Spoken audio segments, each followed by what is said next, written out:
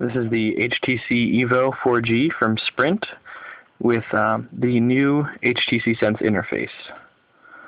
You can see it's got the nice Flipclock, the nice weather animations there. One big thing they introduced with this version of Sense is the themes.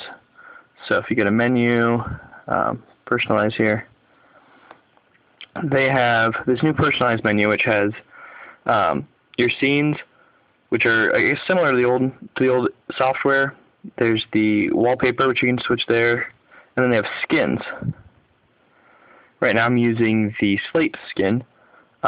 Here's the one you're actually probably familiar, or I guess it's over here. The one you're familiar with, the HTC skin.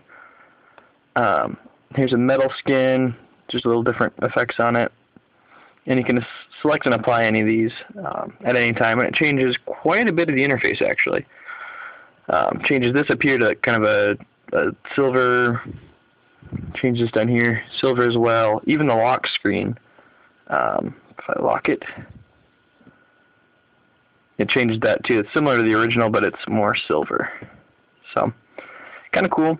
It also changes through the widgets and even the apps, like here's the calendar app. Really similar to the old style, but it's a little more silver to match the theme. Kind of cool. Down here, instead of the plus button that it used to be, it's now a little personalized thing too. So you can tap that, brings up the same menu. And you can switch your skin. I like the slate one, so I'm going to go back to that. And apply. So, pretty cool. Just right off the bat, they have a lot nicer customization options. So if you want it to look a little more unique, I guess, or at least different from how it comes, you have some more options. Otherwise, a lot of the stuff's same. The widgets, like I said, also match your theme, so this is more square. So the widget is more square. Pretty cool. Email widget. This looks pretty laggy on the camera, but it's actually really fast. Just as fast or faster as the Froyo update from earlier this year. Let's see. So yeah, tons of apps installed here. Let's pull something up. Got the FM radio and everything. Flashlight's the same. I guess a big thing are some of the new installed apps. So like here's blocked callers. You can just add callers here, and if they try to call, it'll go straight to voicemail as if your phone's not even on. Kind of nice. If you have a number that calls you a lot that you don't like. Calendar app's the same. Car panel, similar, but a little updated from I have GPS disabled, that doesn't really matter. So really similar. Down here, I don't know if you can see on the camera, it says exit, mark this location, or navigation, and that's grayed out because I don't have GPS turned on right now. Pretty much the same. Your dialer's all going to be the same. Pull that guy up. Same as you're used to. One really cool new thing here, I'm going to tap exit. One really cool new thing is the hibernation mode. And this was seen on the Desire HD. If you turn it off, pull up the power menu, there's a new mode here that says hibernate. So if you tap that, it goes into, and I believe it cuts all power. Either that or it's just very, very, very low power state. So that screen's completely turned off, it's all black. If I turn it back on, it vibrates to tell me it's coming on, light shows up, bam, it's on. That's that like 10-second boot time, I guess, that the Desire HD was praised for.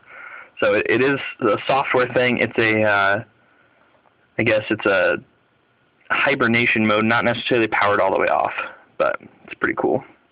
It does, right now, have some issues coming back awake, I think. Sometimes it'll come right back up. Oh, there we go. So, love that Flipclock. The music application is pretty much the same. Little visual update to it. They added this featured section here. I think it pulls that from Amazon MP3. Has some featured albums. It's all really slick. You can tap it there and it goes straight to Amazon MP3. So that's nice that they integrated that.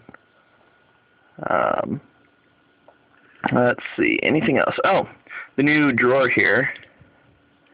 So they have your normal notifications here, like this is some, I just installed some apps. But this shows your recently used applications, and I think it shows up to 8 or maybe 12. That's cool because it's the same thing as holding down the home button, but it's just in a new place. I think it's a little more obvious to users to look up here. Oops, tap the music application. A little more obvious that, when they pull down to see their notifications, they can see what's been running. So, kind of cool. What else? Browser, did a little visual refresh on the browser. It now matches your theme. Pretty cool. Oh, one big thing with texting, if I wanted to text here, and any text entry actually, is the copy and paste has been redone. It's really nice. For example, if I'm going to say hello, and then I want to copy and paste that, hold down, very iPhone-esque, very, very similar to that. So hopefully you don't get in trouble for that. I think it's really cool. Let go, it'll show your, you can select, paste, whatever.